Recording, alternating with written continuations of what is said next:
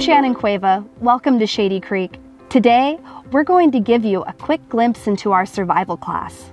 Our teachers are 5th and 6th grade students who participated in our week-long residential environmental science program. So, pay attention, you might just learn something that could save your life.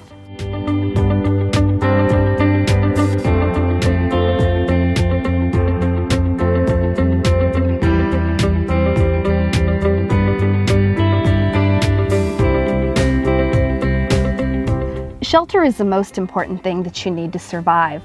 In a survival situation, in extreme weather conditions, you only have as little as 2 to 3 hours to build your shelter.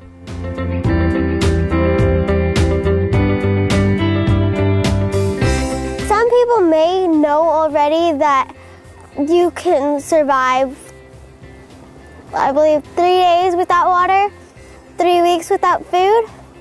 But you only have 3 hours to build a shelter. Base stomp! To make a shelter, you would need a base, which could be a tree.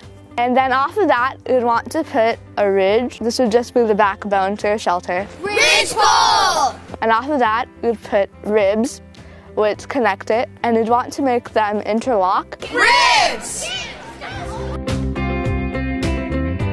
And then we put duff on it. It stands for dead stuff, which is like mud and leaves and sticks and grass. Duff!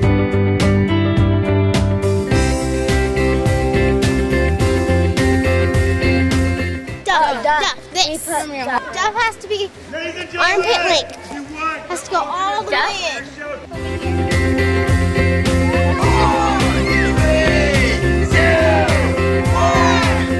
The best survival shelters keep you warm and dry. Let's see if they pass the rain test.